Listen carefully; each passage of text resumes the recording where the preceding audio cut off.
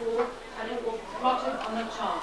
Quite a number of you have already finished, and I asked you to say yes to that. Let's have a problem actually logging on. Anyone? Is it alright? Yeah, I'm yeah, fine. That's not a problem. You don't want to install. Opportunities to make your mathlete. I'm going to give you about 20 seconds. Just wait, all right? I'm going to give you 20 seconds, and then I would like now, what we're going to do together now, listen, as a class, is we're going to do a 1-minute race of mental maths. Okay? And when we do it together with Victoria, we're going to, Victoria's going to click in a second on Find Me a Game.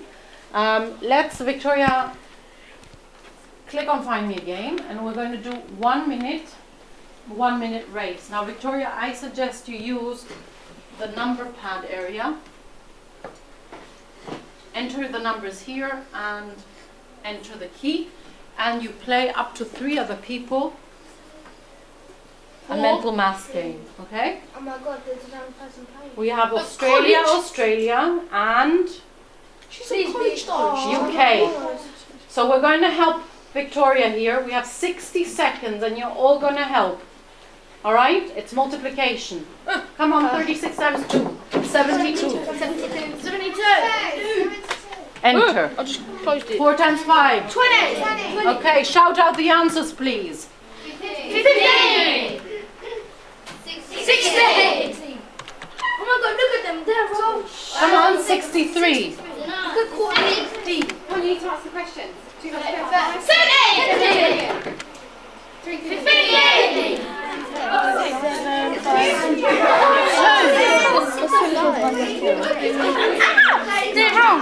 I can't do it. 6. 7 times 4. 10 and under 1. Josh,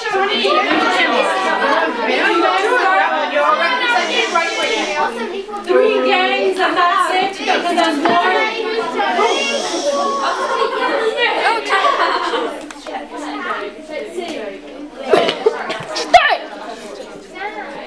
41, well done.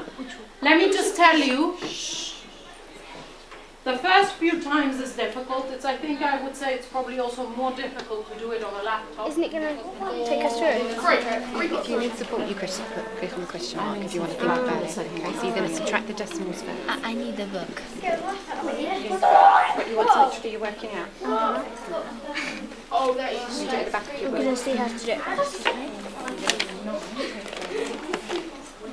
Miss, I reckon the answer. Expressing 3.7. Well done. Well done. Right, you're subtracting. I can see some really, really good work. Okay, so this has got decimal 0.7. 7. Yep. Well done. What can you do?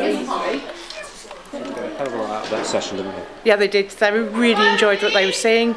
I think they enjoyed the competitive nature. Some of the girls enjoyed the fact that they were creating their own character at the beginning as well, and that they could then work hard to earn points to change that character. That seemed to really motivate them. They worked in twos well, they worked individually really well. We're really pleased with what we saw. And you're saying competitive, but it's also they're actually learning and improving their maths. Absolutely, yes. I mean, by being competitive, they're challenging themselves to reach higher levels. They obviously got the feedback from seeing where they'd made mistakes. They were able to go back and do some of the tests again to see if they could improve. It's going to be really useful for them. Real cutting-edge 21st century mathematics teaching, isn't it? It is, it is. It definitely is. What we have here is a math resource that really answers the needs of the children. They learn maths, it's 24/7. They can do it from school, from home, on holidays, wherever they're in. All they need is internet access. And the big difference here is that there's a competitive element which they love. It seems to be in our nature, the fact that we like competing. And besides competing, it's about also competing with others either your neighbour here in Thurrock in Grays, or it might be in London, or as far as New Zealand or Australia.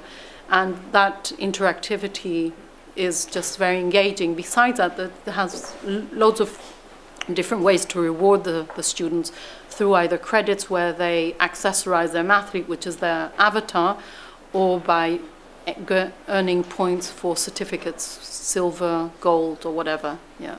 Do the boys and girls both achieve together, or at different levels?